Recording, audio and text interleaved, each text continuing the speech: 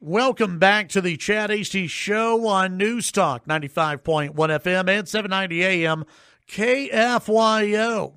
Joining me in studio right now, can officially say now, County Commissioner for Precinct 2. It's Jason Corley. Hey. Thank you, Chad. Thanks for having me on. Absolutely. How are things going? Oh, great. Can't complain. You were officially sworn in as County Commissioner, and you haven't been on the job long, but already there's a lot of stuff happening, a lot of things popping up. So far, how are things going over at the courthouse? Oh, pretty good. Can't complain. Chad and Curtis and I all had to hit the ground running. But, yeah, can't complain. We're doing well with it. Looking at trying to put together a road package to get us moving forwards.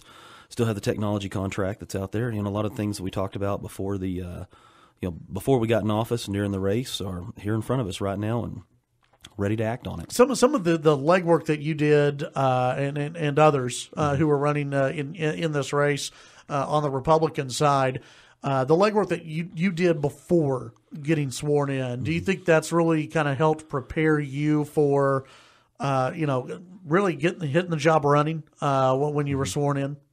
I think so. A lot of it for me was just doing, research. Yeah. Just getting online, looking. I called a lot of different county commissioners from across the state saying, well, okay, how did you guys do this? Or how did y'all handle that? Or just perusing the headlines, looking for, different ways of doing business. And already y'all have changed up just how meetings are run by allowing citizen comments, which I think it surprised a lot of people that citizen comments were not allowed before you guys were sworn in. So talk about that change and how kind of that discussion went about, and are there any other changes that you would like to see to county commissioner meetings? Well, first things first, I'll say it before and I'll say it again. Those who refuse to participate in politics will be ruled by their inferiors. So you can always get involved with campaigns and things like that, but one of the best things that you can do now at Lubbock County is come down and be able to speak on any issue that there's going to be a discussion on. I was really proud of Curtis. He did that right off the bat. That was our second commissioner court meeting, and he came in there to me and said, "Hey, are you good with this?" I was like, "Yeah, I campaigned on it. That's great." Okay. Chad looked at it and said the same thing. He said, "Oh, that's awesome. I'm glad you're ready to do this and move forwards with it." We only had one person that came out and spoke that first time, but a lot of people showed up and were just impressed that that was now the case. And a lot of people just assumed, like you said, that you could come forth and speak. But prior to this, before, the only issues that anyone could come forward and speak on were the ones that were state mandated to do so. Now with this open session there at the beginning, any issue that's on the agenda, you can come forward, state your piece on it, and let your commissioners know how you feel about the issue. Yeah, I think one of the big issues, at least that made news last week, and I think y'all were down in Austin when the news story came out, or a couple of news stories came out, is about this roads package and the possibility of a bond election that could be called. No one really, it doesn't seem, at least in those articles, that anyone is really, in a full charge yet on a bond election. But tell us a little bit about this. Is there a push for a bond election as of right now? So Lubbock County now have a county engineer. Her name's Jennifer.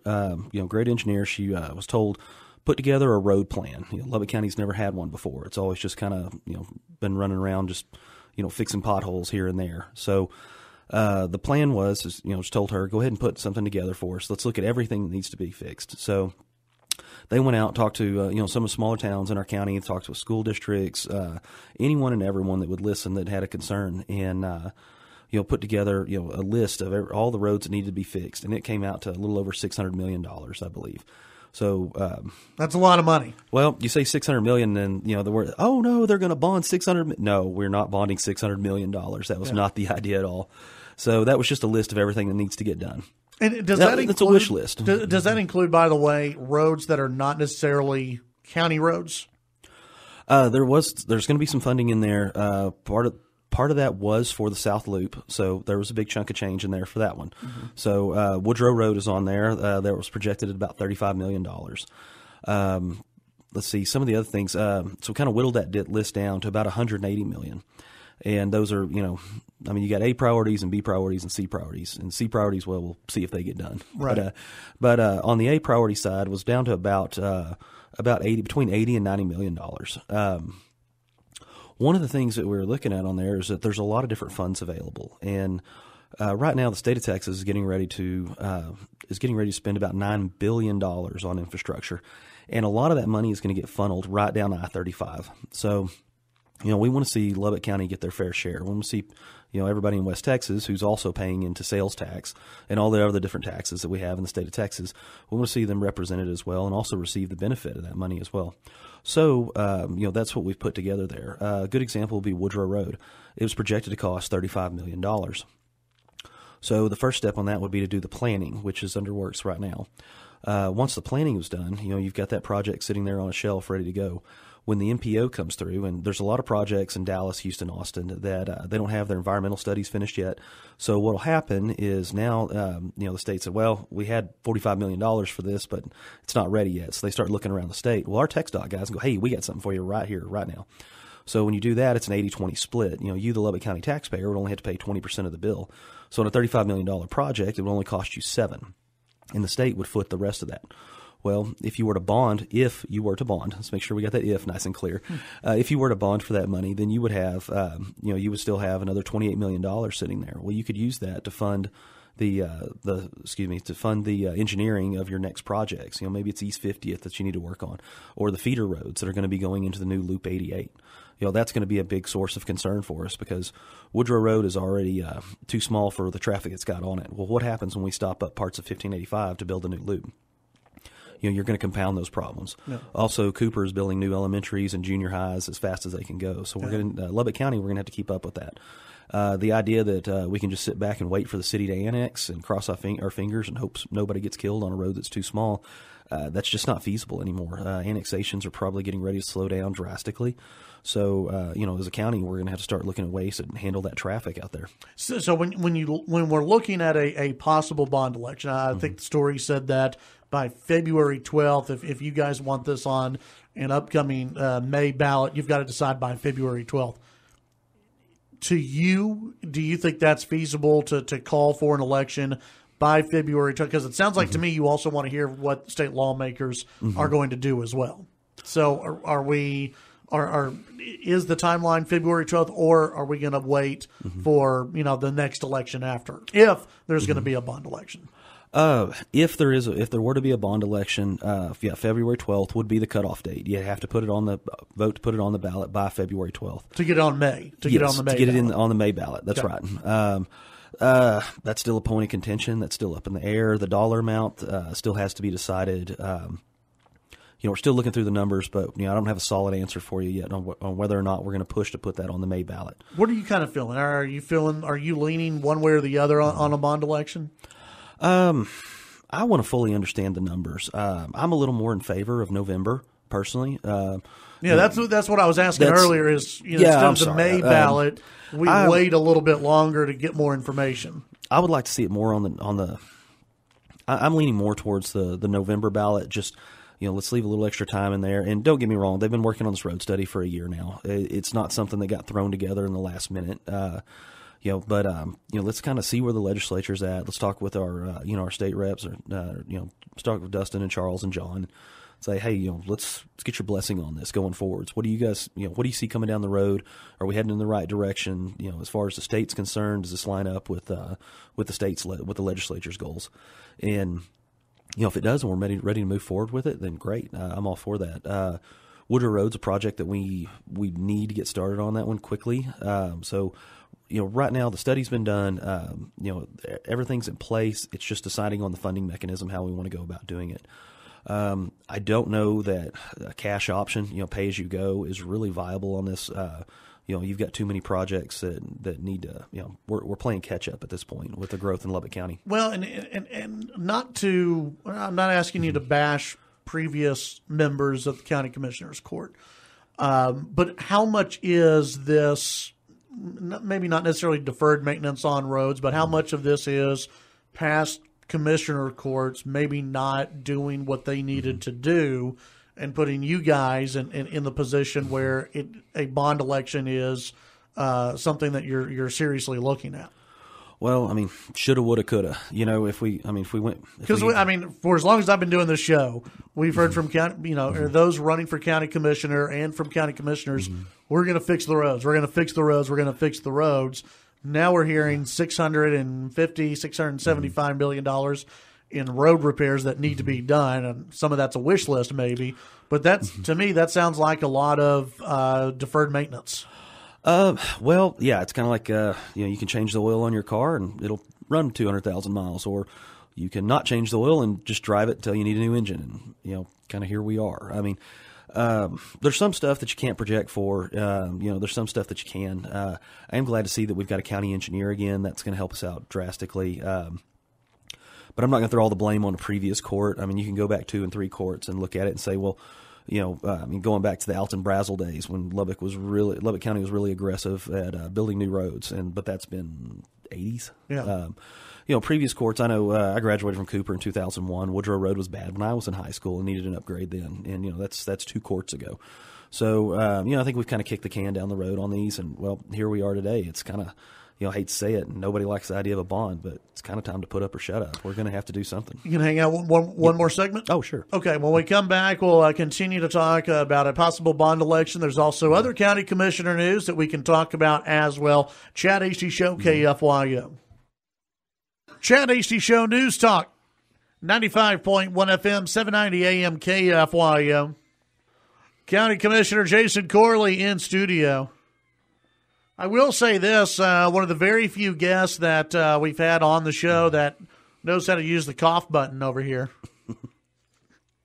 Did the allergies get to you while you were down in Austin? Is that man, now that's a good sign. A county commissioner that's allergic to Austin. Yeah, Texas. Exactly. There you go. Well, maybe as you become a little more faint. Never mind. Well, never mind. We'll move through that. A listener on the text line asking, where does money go from the road and bridge fees? Okay, so that goes into a fund specifically for maintaining your roads. Lubbock County, you got about 240,000 cars, so you've got about $2.4 million. So that's where that money. That's where that money goes. But it goes specifically to maintenance, not construction of roads. So a lot of your roads that get constructed, if you're inside of the ETJ for the city of Lubbock, developers are required to curb and gutter. And then they'll eat the cost of paving that road right next to their subdivision or whatever it is that they're building. Right now, once you get outside of the ETJ, that requirement's not there. So you kind of have to go back in the past, look at your construction of roads. Ad valorem taxes was used at one time to take care of certain roads in certain precincts. People in that precinct said, we're willing to put in a little bit more money to try to get the roads a little bit better. Go back to the late 70s, early 80s. Indiana South's a good example of this. This neighborhood I grew up in was built about that time. The developers are required to pave the road inside of the subdivision, but outside of it's not the case. So ad valorem tax was used to pave those roads on, South Slide, South Indiana, University, those areas. Okay. One of the things that you ran on was commissioner pay, and that you're not going to raise your commissioner pay, and in fact, you wanted to lower commissioner pay. You've taken a step to do that. So I disagreed with the pay raises and the manner in which they were going about doing those. I didn't think it was right to give yourself first a 21% raise, and then I think it was another 17% raise. It worked out to about 41% all said and done. So what I did was I rolled my pay back to the 2014 level. So I went from $81,340, which is what it's currently at today, and bumped it back to the $57,600 number that it was in 2014. So I don't like the idea of any elected official being able to vote themselves a pay raise. Even Congress has to go through an election cycle before they can receive that raise. So that way you get a chance to vote them out and decide are they worth the money or not. So what I have proposed is that Lubbock County, we need to put together a board, a volunteer board, citizens that will make recommendations to the court on when they think the county commissioner should receive a raise. But one of the things that I want to do is let's tie that raise, not to a dollar amount that this group will recommend to us, but to a percentage of the average income of Lubbock County. So right now it's about $43,000. So, make it, that group can tell us, okay, we want to pay you 1.2, times what the average person in Lubbock County makes. And maybe they set it once every 2 years, 5 years, 10 years, whatever they feel it needs to be. So as the average income in Lubbock County goes up, the commissioner's salary will go up. If it goes down, well, theirs would come down with it. And, then it will just kind of ride on that average income for Lubbock County. Because I just don't think it's a good metric to compare it to the 8 similar-sized counties to Lubbock County, because some of those are going to be next to Dallas, Fort Worth, Houston, which have much higher cost of livings than Lubbock County. Some of those, 81,000. Well, let's see, commissioner in Travis County in Austin, he pays himself $90,000 a year. He's a little bit underpaid down there. That money doesn't go too far, right. In that area. Not with Google moving in and all the other stuff that's going on. So is that really a good metric to compare to? I don't think so. There's too many variables there. But why don't we let that number just ride on the dollar amount of the average income in Lubbock County? I think that'd be the best way to do it. And so you've set you put in a letter, an official document, rolling back your pay. Yep. So how is that going to work if everyone's paid a different amount than you are, or if other commissioners decide to roll back their pay, and how's all this going to work? If the other commissioners decide to do it, that's great, and I appreciate them doing so. I know Chad had elected to he's going to take that pay raise and he's going to put it towards emergency services there in his precinct. That's how he wanted to do it. That's great. Go ahead. There's different ways to do it, but I think Chad and myself and Curtis all agree we really want to create that advisory board to just make recommendations to the court. Say, okay, this is what we feel it should be. Yeah. This is what they do in Houston, San Antonio, Bexar County, Harris County.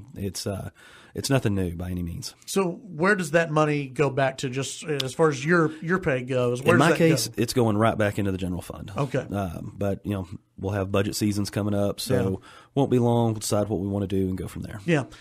Real quickly, the latest on the arena. There have been some stories that have come out recently. You've got the South Plains Fair that they're making a lot of updates over there and making things look really nice.